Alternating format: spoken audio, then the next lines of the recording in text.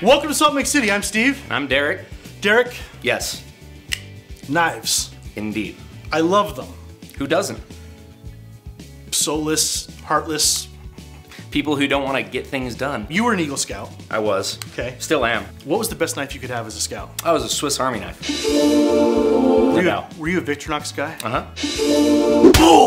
That was like the knife.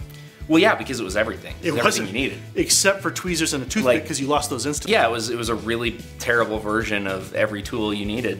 Then you get a little older, and maybe you get a buck knife. I got a buck knife. My first one had a titanium handle. I got it as a birthday present. My grandpa gave me one that was about 90 years old. Those things last forever. But there has been a shift. I would agree. There's been a huge increase in interest in not only knives and like the utility of carrying a knife, but also knife making. I have here some of the knives that I've collected over time. This one is one of my favorites. My mom gave this to me. It's the profile of the mountain range near our house. I bought this one, right? A nice kind of cool Damascus pattern. And then I found a Kickstarter for this knife. More a machete than a knife. I decided I wanted to do something. I wanted to make my own. Behold. My knife. You can tell. Equal quality. So I was gonna say similar quality. Similar quality. I call this a knife, some would call it rebar.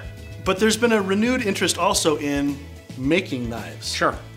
And I think that one of the reasons why, a show that's on the History Channel called Forge and Fire, they're bladesmiths, blacksmiths, they've had armorers, farriers. The guys who make horseshoes come on and compete to see who can make a knife. Everybody who's watching that's going, it's not so hard. I could totally do that. I could do that. I'm not an expert. I'm not a master. Yeah. So I thought I'd bring on another not master. I'll let him explain that. Who was on Forge and Fire. Jared Williams, and we thought we'd have him come on and talk to us about blacksmithing and maybe heat up some steel and make something. Which is, honestly, I didn't see your episode before I met you. We were at Wasatch Forge, and my son is like, Dad. Right? So you're the closest thing I have to a knife expert and master. However, I say that with an asterisk. Yes. Because you have a strong feeling about that word. I do have strong opinions about the term master. Master for me is somebody who's learned everything. And because you've mastered it, right? If you've mastered something, you've pretty much reached the pinnacle of whatever you're doing. And I dread the day that I ever reach the pinnacle of knife making, because that means I don't have anything more to do. You can see my first attempt. Yeah. It's a flat piece of rebar. It's a flat piece of rebar. But you actually had more tools on this than I had on my first knife. So and I can tell that because it's been forged. We see a lot of comments online. I'm saving up the money because I want to get into blacksmithing. A good anvil is going to cost me $2,000 or $3,000. Yep. And yeah, anvil, drill press, grinder, bandsaw, forge, hammers, tongs. You know, and then they just keep adding this list of tools. They want the perfect setup. They perfect setup themselves out of the That's exactly. So they get so obsessed with the tools they forget about what they're trying to make, and then they never make anything. Entry level. The most basic. The most basic. What do I need if I'm going to make my first actual knife? Because let's be honest, this doesn't count. Yeah. Well, if I had one tool to make a knife, I had the steel, but I need one tool to make a knife. What would it be? File. That's it. You can make a complete knife with a file. Piece of steel. You can file your profile in, file your flats in, then you can file your handle in. Take some sticks, build a fire in your backyard, heat it up, quench it in some used motor oil or some vegetable oil from the kitchen would actually work better. Temper it in your oven. You just made a knife with a file. And I suggest everybody, when you make knives, if you want to make a knife, you make at least one with just a file. And then I became utterly obsessed and started working at a very young age, and every dime I made, I bought tools with. It's a valuable lesson, right? It's a valuable lesson. Is it practical, and will you get so frustrated very quickly that you don't want to do anymore? Yes. It's an appreciation thing, but there's so much skill learned in learning how to use a file. So you made your file knife. Is that when you finally take your $2,000 and go buy a $2,000 anvil? No. What's next? Okay, that looks like just a block of steel. Exactly. The best beginner anvil you will ever have. Find any chunk of steel that's remotely heavy.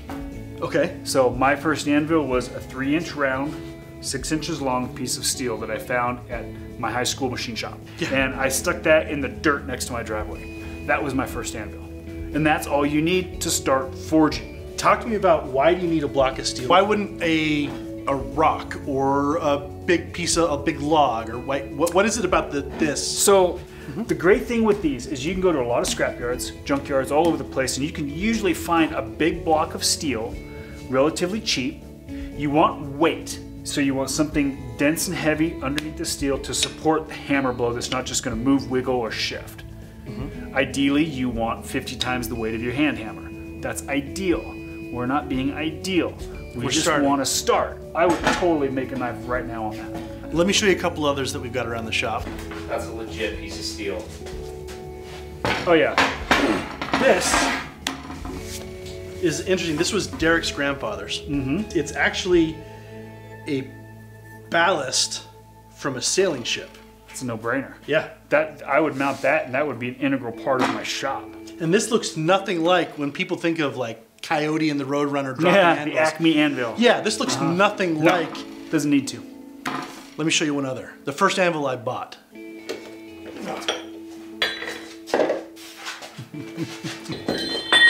Love the sound effects. Is that a good anvil? That's technically an anvil-shaped object. Explain to me an anvil-shaped object. Well, The blue part. an object that's shaped like an anvil. Will this work for an anvil? Yes. Okay. Serious. Yes, this will. It is a heavy piece of metal that's flat. This stuff tends to have a lot of voids and pockets in these things. They tend to be pretty bad, and they just deteriorate so quick.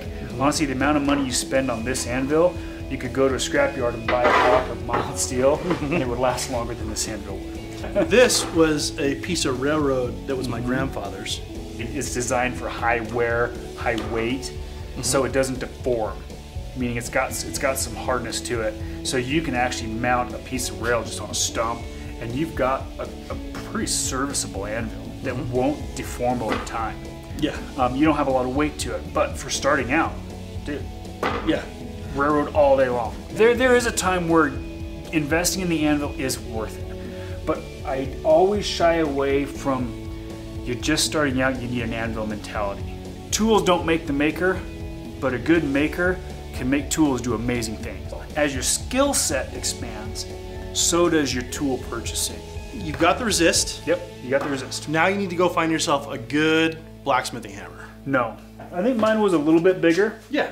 but not much different than that. I think mine was like a 24 ounce smooth face framing hammer. But pretty much, I mean, we're talking bare bones, right? We're talking a guy that's just wanting to figure it out. We're talking the next step from this. Exactly, you've got this. This now you can heat up, and you can take your little piece of wood, you can heat this up in the campfire in your backyard.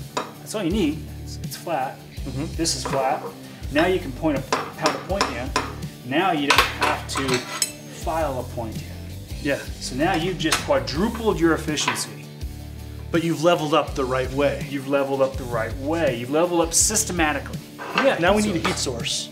My first forge was a barbecue. You can run charcoal for a beginner forge. There's nothing wrong with it. Coal's better, obviously. More controllable, it's higher heat, all that. But I've forged many knives on just charcoal from this grocery store. And it works great for a beginner forge. Yeah. You can heat it up quickly. It's really cheap to run. You're not investing a lot of money. And then moving into the propane forge. That's where you have two routes. You can make one. And I do suggest a propane forge, honestly. Charcoal's great, but it's smoky, it's dirty, a lot of fire hazard involved, and a lot of people live in condensed subdivisions and places like that, and it's not conducive to charcoal forges. I ran a coal forge for all of about 2 months, literally, and I was like, no, this isn't gonna happen. I didn't have the resources to find a guy who was making small little 1 burner or 2 burner propane forges, so I hopped on the internet and I built one. Or you can buy one, pretty affordably as well too. As long as you follow the basic safety rules, they're safe, they're affordable, you can use them in smaller areas as long as you have good ventilation, without a lot of concern for fire hazards, fire dangers. That's what I like about propane forges. They are really safe, they're really efficient, they're really affordable. And they're really easy to, when you're done, they cool off, you can tuck them in the corner. At this point, I would definitely go kind of a simultaneous upgrade. Okay. It'd be like, let's start looking for a small, affordable within our budget belt grinder. You know, if you got a budget for 1x30, get it. It's better than nothing. Right. If you got a budget for a 2x72, there's a lot of really affordable units out there. Get it, because it's such a universal machine. Right. And then if you're wanting to continue down the forging path, there's like, you know, like what you've got here, you got a 1 burner. Let's move this out of the way here. Yeah. So let's talk forges, because now we're like you said, you're leveling up. Yeah, we're leveling up. We're wanting to spend some money. We know we're going to commit to this, you know. So we've talked a little bit about belt grinders, things like that, and then forges. You know, and you got actually 2 really nice ones here: a little 1 burner, and then you got a 2 burner. I have a 1 burner at home that I love for when I'm doing a lot of smaller stuff because it's just really efficient on propane. Sure. And then I've got a couple bigger ones as well for if I'm doing bigger stuff. And I run, you know, if I'm doing a lot of big heavy Damascus, I run a bigger forge, obviously. Sure. But if I'm just forging out a couple little 3 or 4 inch blades, I'll strike up my 1 burner every time. What's the cost you're looking at? Yeah, you're between 100 and 400 bucks for a forge. And honestly, if you're building it about the same price, you're gonna be about 100 to 200 to build your own as well. So it's about 6s. And there's a lot of resources. A few Google searches, you'll bring up a dozen or more forge builders out there. You just plug it into propane and you can go anywhere. You don't need power for it. And it's literally just the same propane tank that As you your use barbecue. for your barbecue grill. You literally use your barbecue propane tank for it. So when you're done working, you can just set it anywhere. Yeah. That's the beauty of the propane And this forge. is the footprint that it has. It's very small. Yeah, that's what I love about propane forges. They're clean.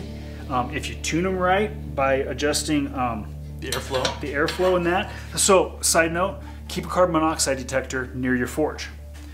2 reasons. 1, it keeps you from dying from carbon monoxide poisoning. Good. Which is idea. always good. We don't like dying. Yeah. And 2, it can help you tune your forge. If you have a carbon monoxide detector next to your forge and it's not going off, all the carbon monoxide is being burned up in the forge. Your forge is running neutral. Oh. You've got an efficient running forge. We're putting one on our list. And you're not dying. It's a twofer. What else do we need to know? A lot of the periphery tools you get in like drill press, that's pretty self-explanatory. Sure. It's for drilling holes.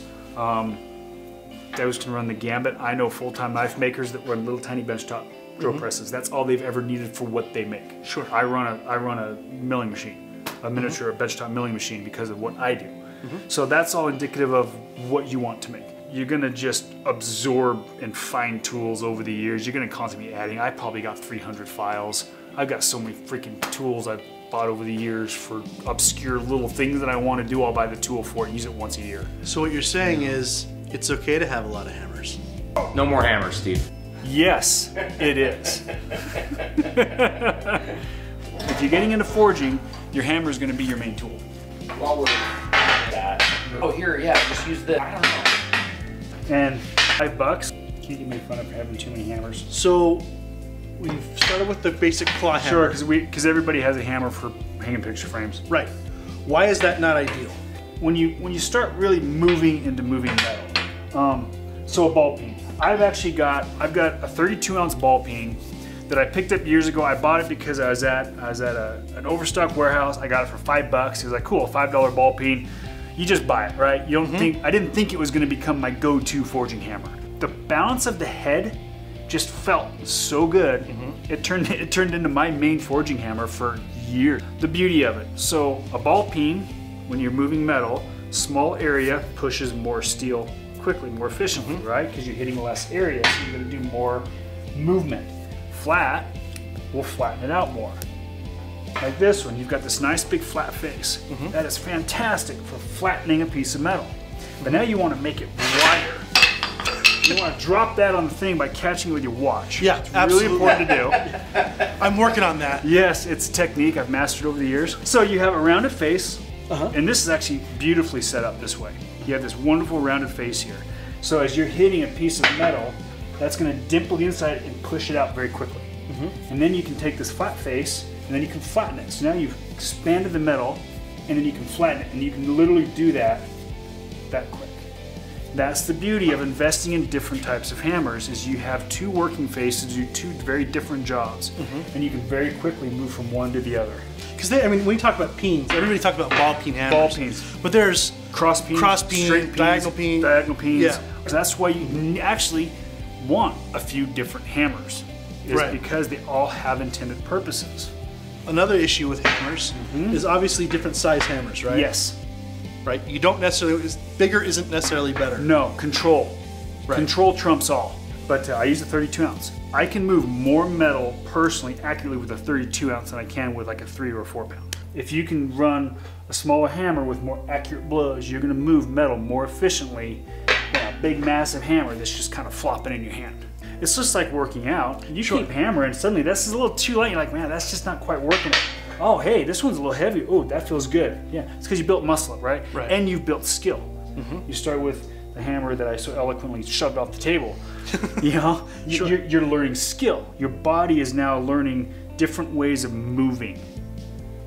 And as those expand, you can go bigger and bigger and bigger. And pretty soon, if you want to get to a 4-pound hammer, you can. But it's much like the way a baseball player will pick a bat weight that works for them. That's exactly it. You know, you find the hammer that works, that fits you, and everybody's different. Everybody has that one hammer that they get that just works. You know, and then you're good.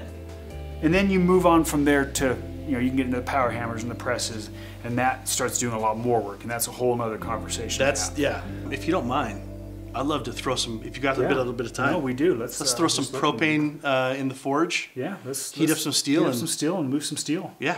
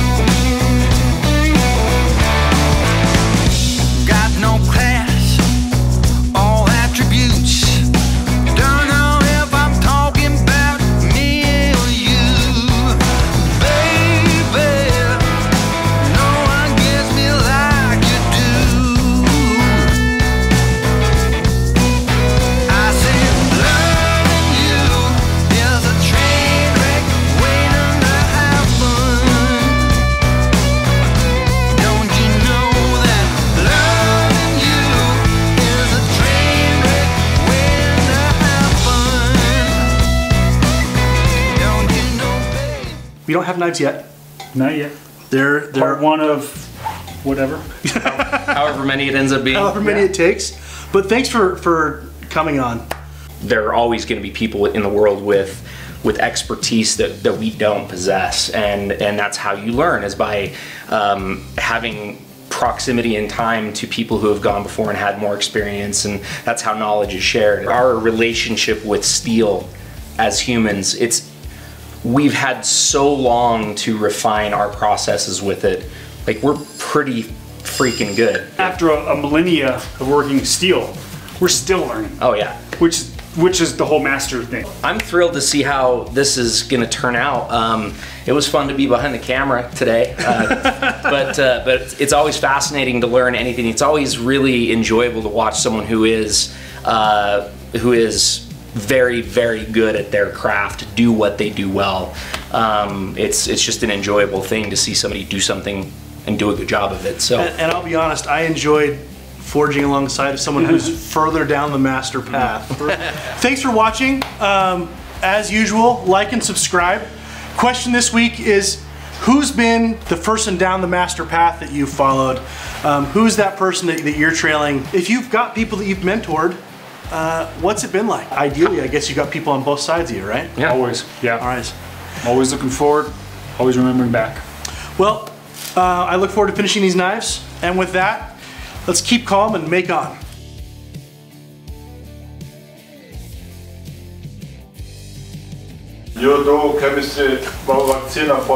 What's that? Thanks, Sal.